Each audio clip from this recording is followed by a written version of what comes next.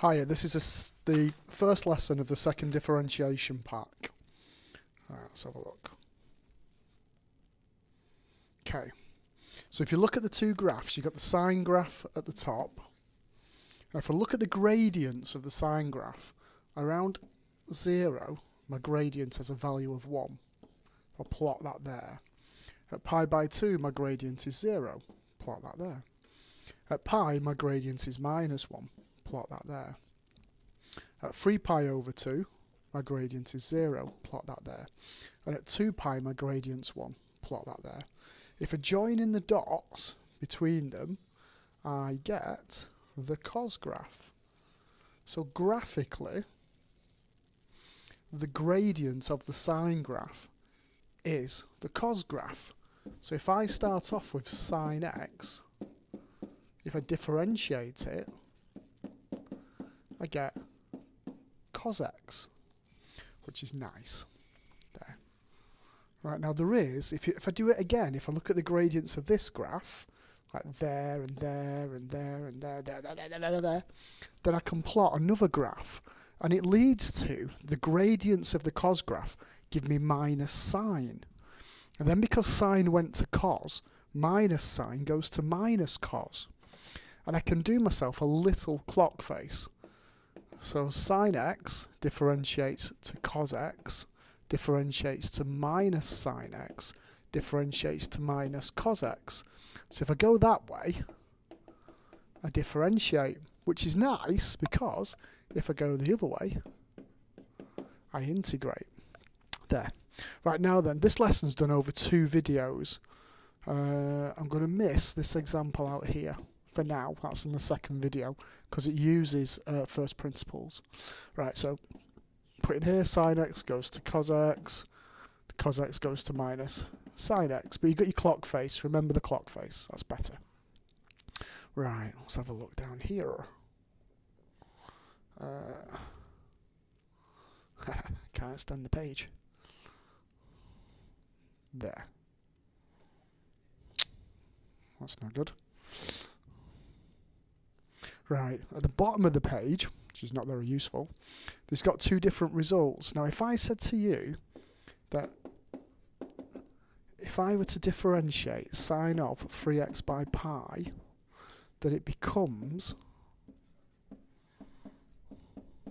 3 cos 3x plus pi, you'd say you've seen this idea before with E and with ln, where I differentiate the bracket and put it at the front. It's because it's come from the chain rule.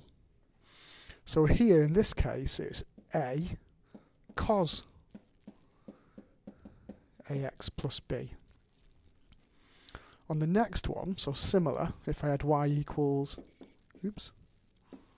cos 3x plus pi, if I differentiate it, dy by dx is minus 3 sine 3x plus pi. So generally speaking, it's once again differentiating the bracket. So it'd be minus a sine ax plus b. Now what a lot of people do, if they're differentiating the y equals cos 3x plus pi, they put the minus sine 3x plus pi down, but then they put the 3 at the front. Now that's completely different. That's 3 takeaway sine of whatever it is, not minus 3 lots of sine of whatever it is. So don't do that, please. Right, let's have a look at the next page then.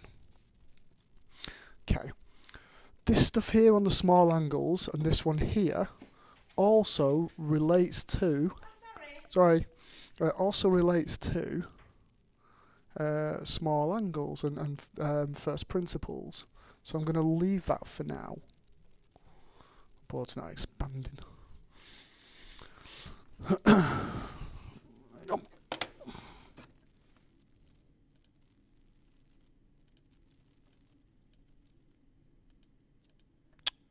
It's not working properly. Never mind.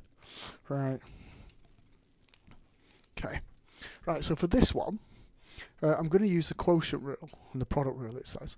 If I rewrite tan as sin x over cos x, stick with the formula that's in the formula booklet. So f of x is sin x, so f dashed of x is cos x, g of x is cos x, so g dashed of x is minus sin x. If I use the formula,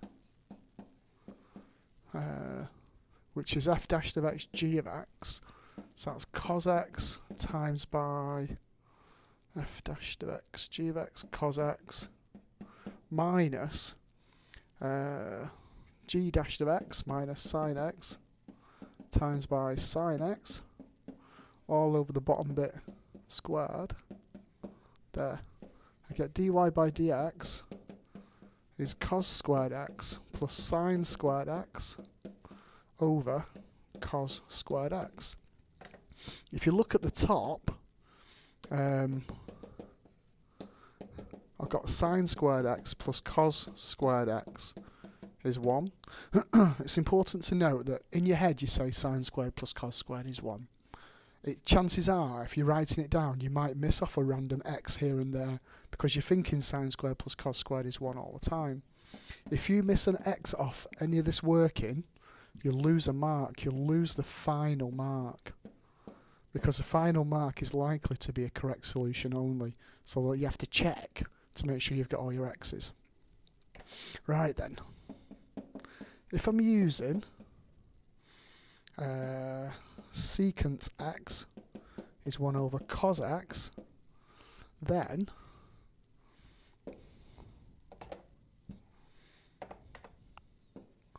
dy by dx becomes, so if 1 over cos x is secant x, 1 over cos squared is like 1 over cos x all squared, because 1 squared is 1. So that's the same as secant squared x. If you watch the previous one, I made a mistake here because I was rushing. So make sure you're happy that if you differentiate tan x, it goes back to secant squared x. In the same way, say for instance I had y equals tan of 5x. That would go to 5 lots of, because I'm differentiating this part here, times by secant squared 5x. There. Okay. Right, let's have a look at... Oh, no, these are on the next video. Alright, so, well done. Yep, definitely on the next video. Okay.